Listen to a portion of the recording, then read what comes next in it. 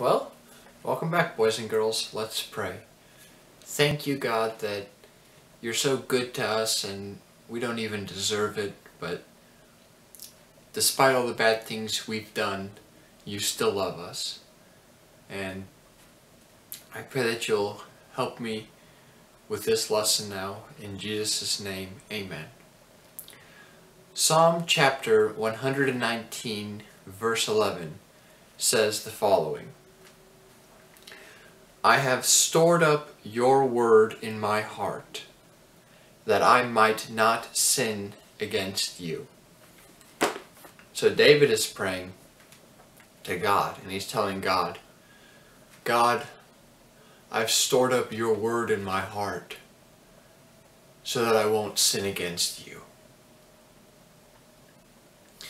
You know, one day you'll grow up and eventually you'll leave the house, you'll leave your parents' house and go out into the world, somewhere else. And when that day comes, then you won't have your parents around you all the time to tell you, do this, don't do that.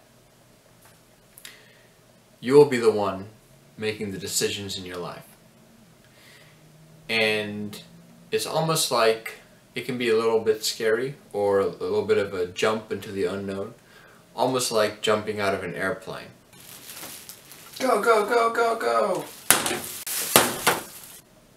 Now, I've never jumped out of an airplane, but my uncle was a paratrooper in South Africa.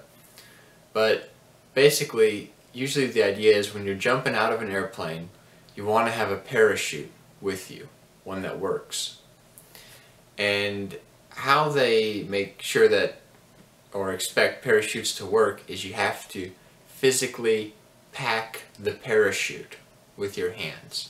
You gotta fold it up and put it in the little parachute backpack, so when you pull the rope, you know, a parachute comes out. You know, you don't want to accidentally grab your school backpack, you pull the rope, the zipper goes open and your math book flies out. Then you're in trouble. So that's the same idea here.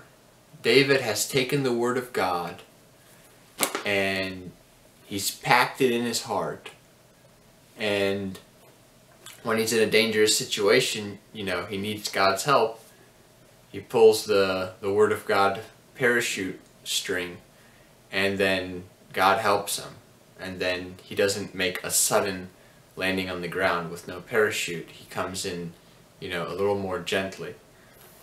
Well, to try and illustrate this, I've thought of using, you know, we got Batman over here, we got this American Viking guy,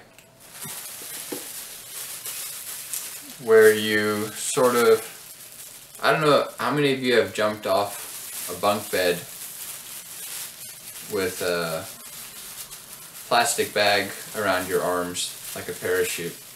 Don't know how well you can see this on the camera, but basically that's the idea, that he's gonna jump out of the chopper or the airplane, and then he's gonna float more slowly than what he would have if he just was like, got confused one day and thought instead of Batman he was Superman, and then he fell down like that. So I've never packed a parachute, but I can think it's not on the list of 100 most exciting things to do. And in the same way, you might think reading the Bible is boring, or reading the Bible is useless, or it'd be more fun to watch videos or play video games. But reading the Bible is important. It's important doing that work to pack your heart, pack your head with the Word of God, so that when you're in a situation where you need guidance, you need the voice of God, then you can remember the things that God has said in the Word. So Psalm 119 verse 11, I have stored up your word in my heart that I might not sin against you. Because you won't stay home forever. Eventually you'll leave home, and then you'll be out in the real world without living at your parents' house. And you'll be sort of like a soldier in God's army. Not with a gun.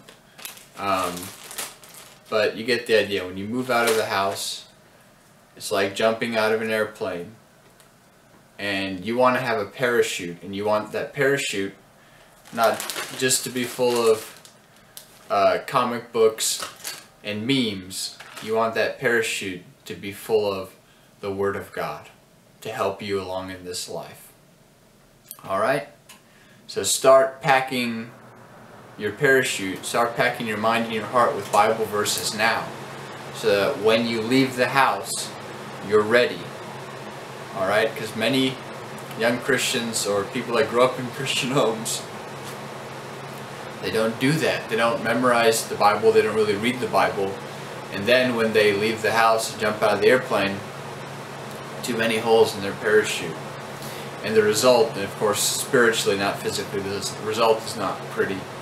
You get people that stop believing in God, stop going to church, stop living like Christians should. And the end result is not a pretty sight at all. Let's pray.